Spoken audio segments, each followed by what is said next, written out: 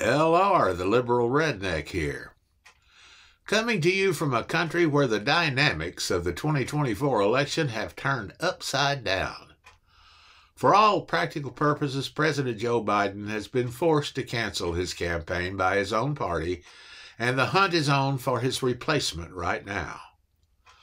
Vice President Kamala Harris is the leading contender, but nothing is certain until the Democratic National Convention picks their candidate.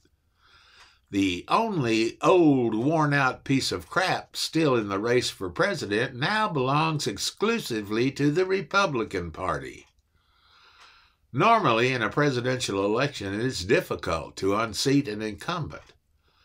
Democrats no longer hold that advantage, but their opponent is one of the few incumbents who lost bigly in his attempt to win a second term. The only other time I can recall an incumbent withdrawing from the campaign was Lyndon Johnson, and that resulted in President Richard Nixon. However, Nixon was not a convicted felon, and he had barely lost one of the closest elections in American history to John Kennedy.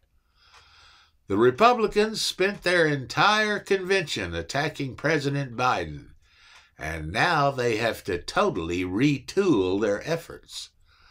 That also applies to the Russian bots, who have spent their efforts attacking Biden like they did Hillary Clinton in 2016.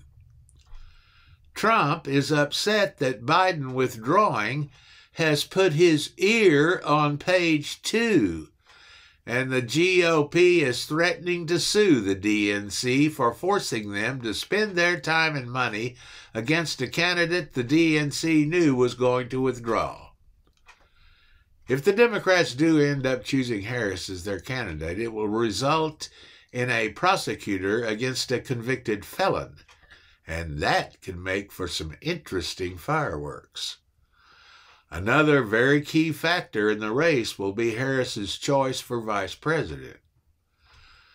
Governor Gretchen Whitmer has said she would decline and pledges to remain in Michigan.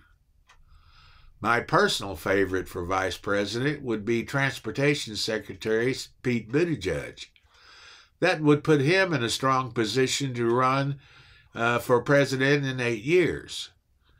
Interesting to note that the announcement of J.D. Vance as Trump's running mate resulted in a net negative favorable rating of -6, where the average for such an announcement is plus 19 points favorable.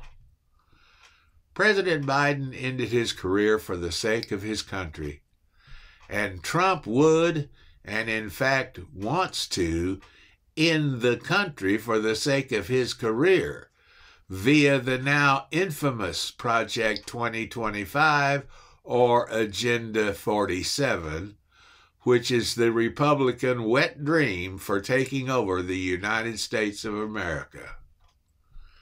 Save our democracy and vote blue for everyone's sake.